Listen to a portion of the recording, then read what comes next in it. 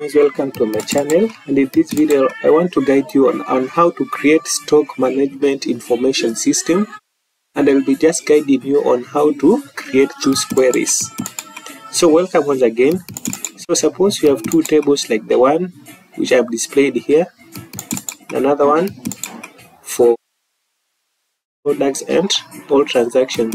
The products in my store is laptop, tablet, LCD screens, projectors and smartphones, and this is the transaction table.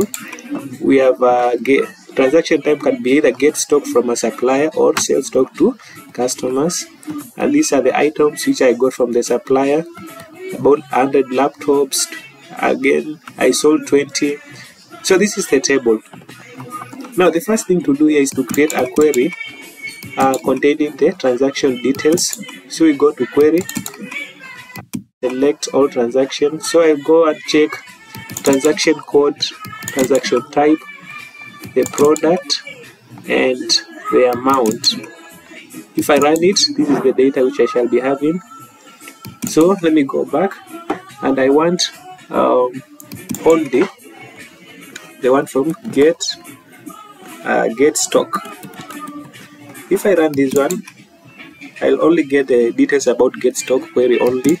So I can save this one as get stock. Save it. The other type of query should be about sell stock. Therefore, and modify it and call it sell stock query. So sell stock query and modify here sell. So after running it, I'll end up with this one here. So already I've created the queries. Now I can save them. My queries, it's very clear that I only bought laptop once. I also got tablet once from suppliers, LCD, projector and smartphones. But about selling, I sold 20 laptops for the first round, 20 laptops for the second round, and LCD screens only 2, projectors only 1 for the first round, smartphones 12, 23, projectors 20. So what next? Now I want to find, okay, for the sales stock, I want to summarize this data such that the query should sum up. The number of laptops sold is 20 plus 20, that is 40. The same to smartphone, 12 plus 23 is equals to, yeah. So I'm going to design my query again and go to totals, and about the, I should group them by sum, then run the query again, and this is what I'll get: 40 laptops, 2 LCD screens, projectors 21, and 35 smartphones grouped. The same thing should happen to get stock query. Go to totals, no, sorry for this one. The totals, get stock, go to design view, then totals, and group by their sum, and then run, and this is what you're gonna get. So let us modify all transactions. For example, we know we imported laptops only once, 100 laptops. So suppose I buy other laptops here, stock, and I need a laptop, and I need around 150 laptops. Then save it. So if I refresh this one, it should update. We have 250 laptops. So it means our queries are working. Then about sales stock, we have already sold 2 LCD screens. Suppose I also sell more LCD screens. This is sell stock. It is LCD, no? LCD screens, and I want to sell about 10. Save it. What I'm going to get is, if I refresh it, I'll be having our LCD screen there too, but refreshing them will become 12. So it means my queries are perfectly good. Okay, so now I want my queries to help me to get the remaining stock, and therefore it will help me to calculate the remaining stock. And here I need the get stock query and sell stock query. These two queries are already related, and therefore I'm going to join transacted product versus transacted product here.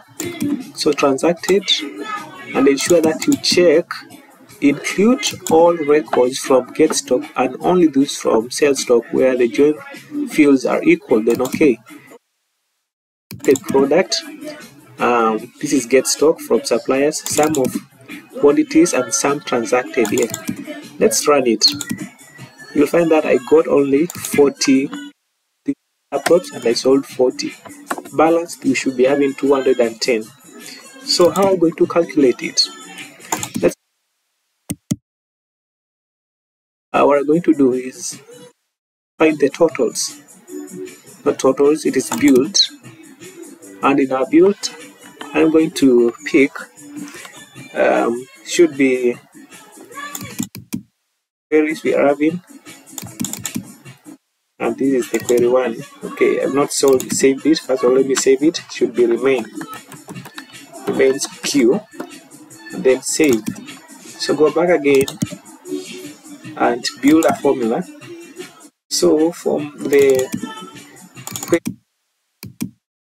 names, I'll be having get stock sum of transaction minus sell stock dot sum of transaction. It's good. Okay, this one okay. Then let us run it, and this will be the output: 210, 44, 79, 65. Suppose here we had 0. Okay, it's impossible to type here. Okay, so we shall cater for this one here later. I'm gonna show you how to do it. We'll go back to design view, and this is the table, sum of transacted amount. So suppose we don't transact anything, what should be displayed here? So we are going to apply this function which returns 0 in case the specified value is 0 or null. So what is the variable? Is sell stock q dot sum transacted, comma, there is nothing entered, it should just return 0. So let us see what it will return right now, and it has returned 0. But now the problem is also here, remains. So in remains table again, we are going to try the same thing. So the total at it, so that I may not type it. So it will bracket the formula. What should be returned here is what is in the get stock, the original amount, get stock. That is what should be returned. So we can see if we sell 0 tablets, the balance is just 200 tablets. So let us rename our field and name it as remaining, like that. And what is the name of this one?